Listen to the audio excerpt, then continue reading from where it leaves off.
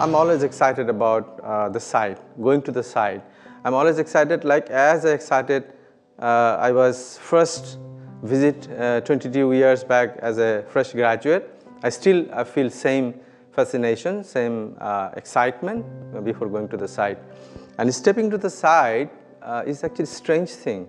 It will tell you the story of the site. It will tell you the context, the surrounding, the climate, each and every aspect of the site, and you can learn from, you can listen to the site, and you fall in love with the site, and site also fall in love with you. Then the creation starts coming out.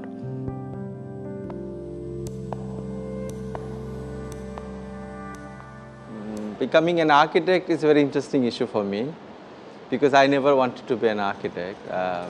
I always wanted to be a painter. But my parent, particularly my dad, I mean my father, was very much against of becoming a painter. And one of my cousins at the time came to me and told me that there's a subject which is too much close to artwork. You can continue your painting journey. If you go into the Department of Architecture, you can study architecture.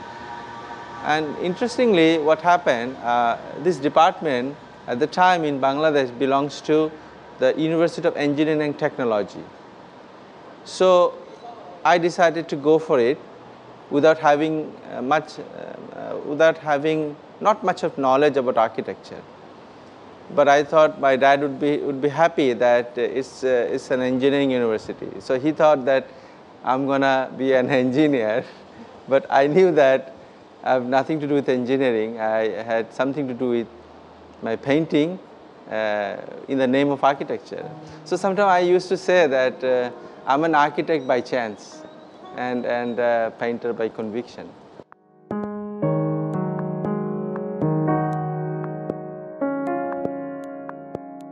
I started my architecture projects in a painterly manner. But you know, in a school, they used to think about the functionality of a project, the other aspects of the project, the measurements of a space and things like that. And I used to miss those things basically in the class. And as usual, I was getting poor marks and sometimes the fail grades even. And one of my teachers, you know, once in the second year, he told me that I can't grade you even because you are below the failing grade.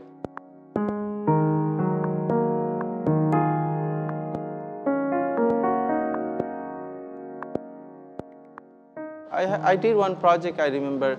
It's called Brick Picture Library and Gallery project. You see, it looks like a watercolor. Architecture becomes watercolor.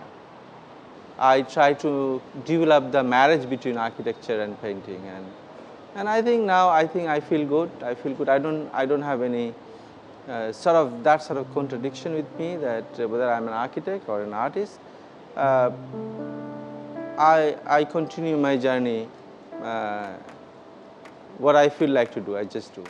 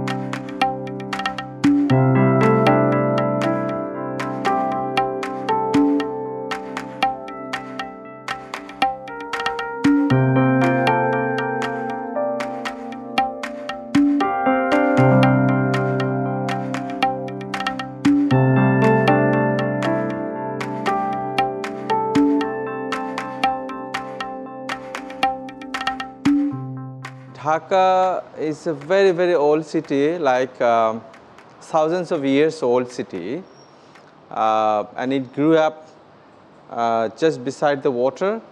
Basically, the name of the river is Buriganga. It means the mighty Ganges, this old Ganges river. But as a city, it became very prominent in the Great Mughals period.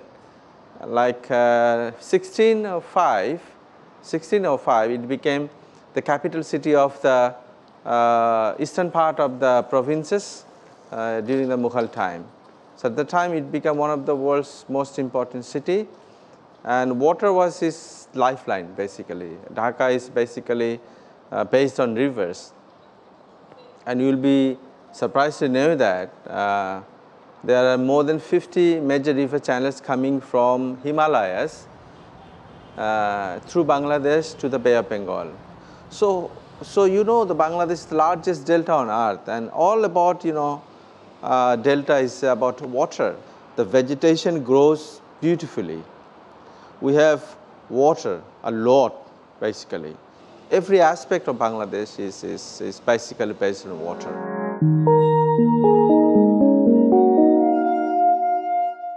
Many people talking about urban planning because our cities are really a mess.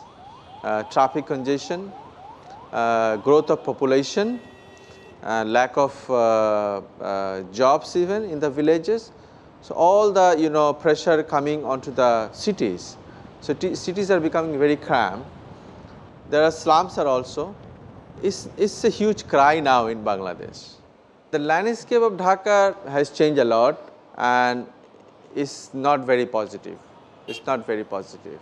We are losing our greens, and as a city, I think we need to have at least 30% green as your breathing purpose, and the open fields like your lungs to breathe. That we have lost a lot. I think we have not more than maybe hardly less than 10% green we have nowadays, which is very, very miserable, which is very poor, which is very shocking for us. But fortunately, we realized, the people of the country realized that highly dense country, a city, needs definitely green for sustainability. For example, nowadays government is trying hard, the activists are trying hard, and architects are becoming activists nowadays to protect the environment. So we are reclaiming, we are regenerating the lost, the linkage of water linkages in the city. And we have few projects, young architects are working there to regenerate the ambience of the city, getting back the water bodies, getting back the greeneries, getting back the open spaces. So that has been started. So we have started reversing our situation from bad to good nowadays, and I am very much hopeful about that.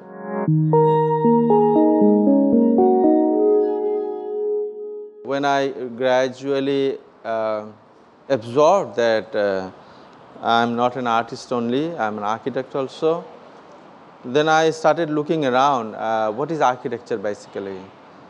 And I started roaming around the world.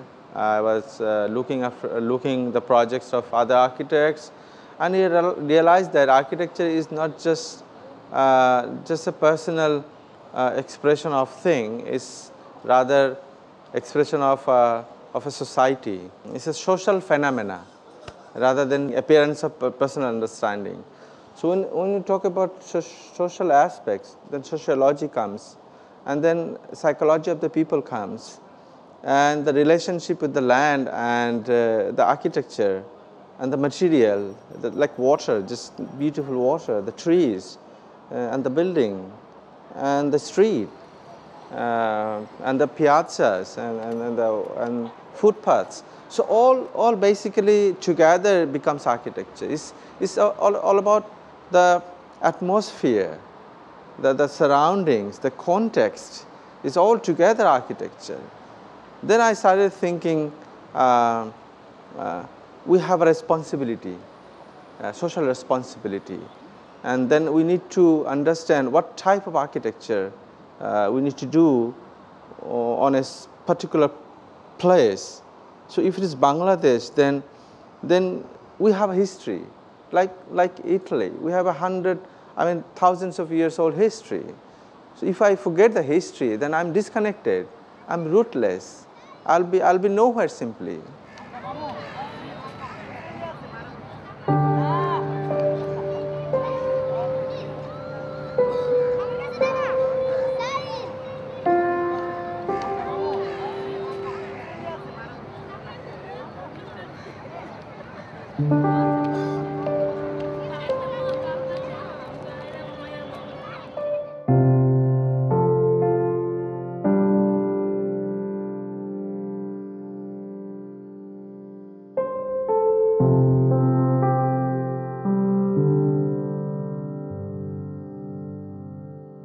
When I started my office in 1995, I don't know other countries, but in my country at the time, there was nothing such like green architecture, the parameter, how to do the green architecture, nothing was that time actually, it was absent. But if you look at my office name, Shatoto and Architecture for Green Living, it hasn't come from today's typical green buildings idea. Rather, it came from my passion. As a painter, when I see my country, the vegetation grows beautifully. It's so obvious that when I started, that it was obvious for me that I'll be thinking of very much connected to my land. So green came out like that. It's not like that today's green architecture situation. But it has similarities, definitely. We work with the natural ventilation, we work with the flow of water, we work with the vegetation, planting, to reduce the consumption of power, the electricity, to reduce the carbon footprint. These are all happening even without ticking up the marks, ticking up the boxes that we need to achieve all these things to get the points for green architecture. We were doing for a long time these things. So there is no conflict between two things, but definitely I never started exactly the way green building is going on like today. This is how I think I can explain my understanding about green architecture.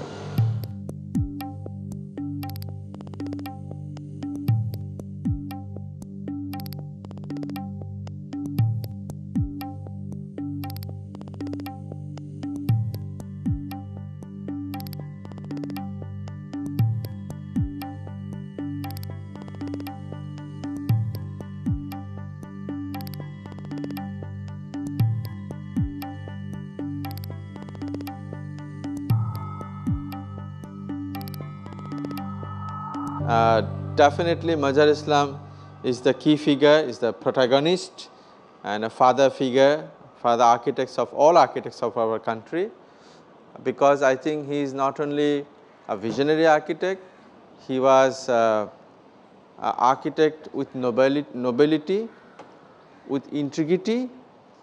He started his practice as a modernist, but actually he was not a modernist. He was a critically modernist basically. But when he found after a few works that to change the people, the society, architecture is not enough, and gradually shifted to politics. But Mazhar Islam, who never took any advantage from his profession, architecture, for politics or politics for architecture. That's why after doing some of the fantastic work, architectural work, he never got job because he was very honest. He was not going to compromise for anything. The only vision was to do good to the society. The greatness of Mazhar Islam definitely influenced us a lot. Without Mazhar Islam, we cannot think of ourselves. And then Luai Khan came into scenario and he did his masterpiece in Bangladesh, the parliament building. That influenced us so much. His use of brick, use of concrete, use of water, all you see very contextual and simultaneously very prominent. It's just not, merging him into the context, rather is a complementary to the context and architecture. So this powerful architecture influences a lot, and these two people definitely is the master of in my life definitely. And of course, I would like to mention Glenn Markert, another person. I would like to mention Professor Samsul Wares, another wonderful person. So these are the people basically influenced me a lot to proceed with architecture.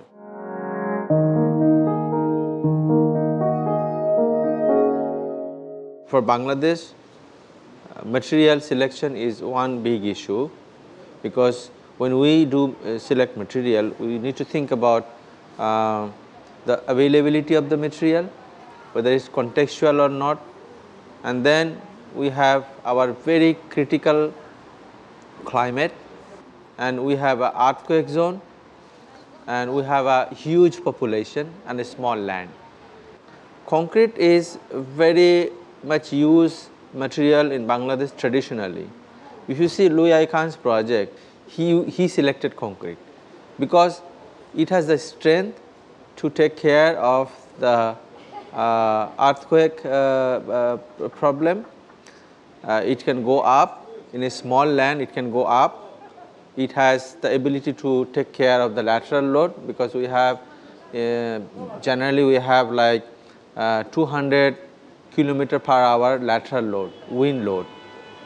So which material has the ability to take care of those things. And then the brick.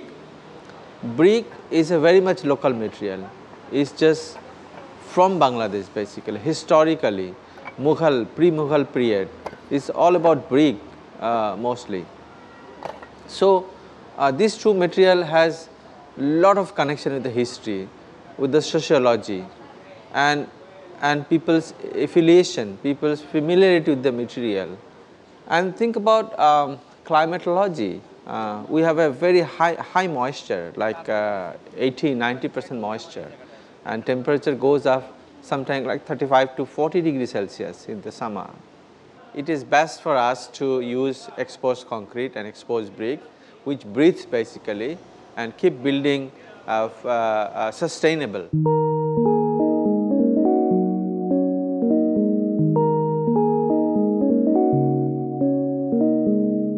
For every architect, the spirit of the land where he or she belongs is very, very important.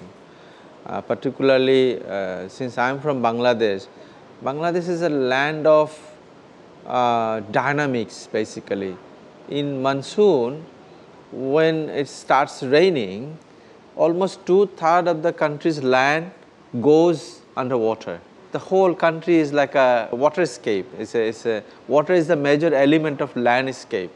And same land, after 2 months, when monsoon goes off and leaves behind the alluvial soil, very fertile alluvial soil, and then immediately after just 1 or 2 more months, it becomes absolutely green, a patch green, and crops grown up and moving with the wind. This is such a beautiful thing.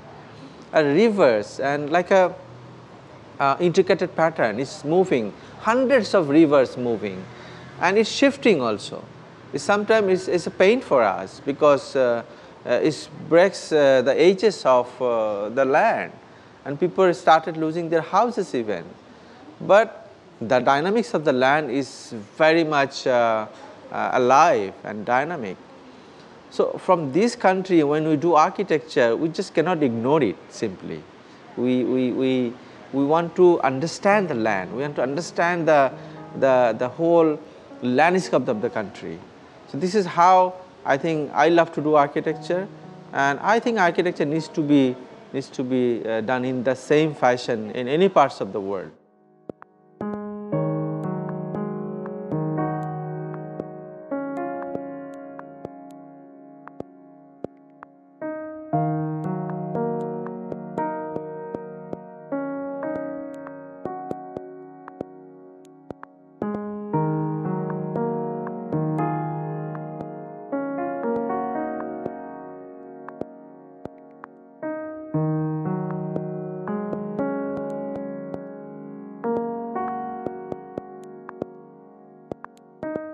You talk about Madonna residence, which we did quite long back, like 2000. In a neighborhood where the typical thinking of the people was every house needs to have a high boundary wall, and you know, the boundary wall has an interesting meaning. The semiotics, the semiology is very interesting here. If you put a high boundary wall, and sometimes you see some barbed wire on the boundary wall, and sometimes written, "Be aware of dog." You know, this basically all to make other people outside that we don't trust you. It's a message like that we don't trust you, we don't respect you, don't come close to the house. It will scratch you by the bird wire, the dog will bite you. So, this sort of funny and interesting negotiation and relationship going on between the passerby and the house owner, not at all good for the society. It will gradually make the society vulnerable and dispersed and is broken. So, we just identified one element, the boundary wall is symbolical, just remove it from the society.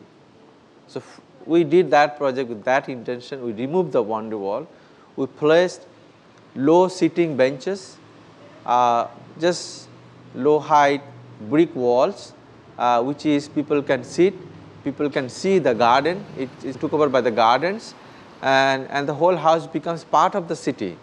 So, it is a dialogue between the city and the passerby. The house owner is like very friendly. You can sit there, you can see the beautiful garden over there, and we do respect you, we do trust you. So, this is how we can make our society more strong, more connected for a better living environment in the city.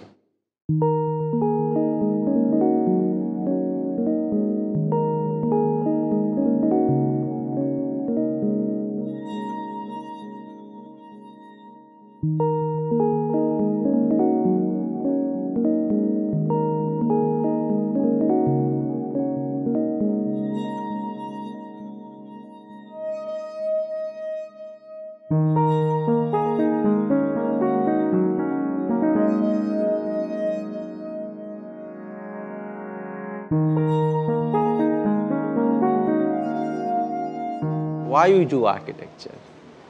Why we do painting? Why we do we write poem? What the reason? To me is always the center is the human being. We do everything for the people. I quoted the example of Van Gogh, who wrote a letter, who wrote many letters to his brother Theo.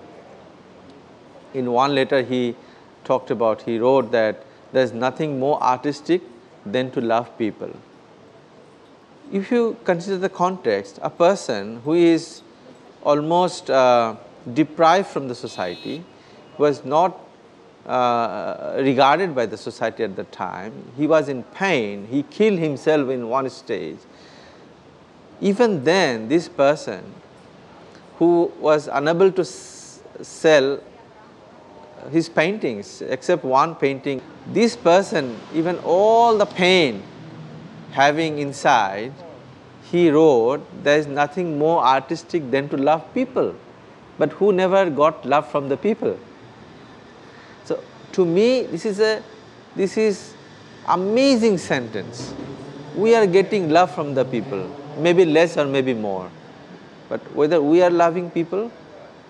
So, every profession's ultimate goal is to serve the nation, and serve the nation means serve the people.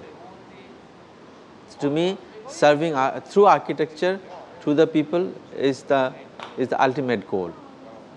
This is how I think that we need to do architecture for the people.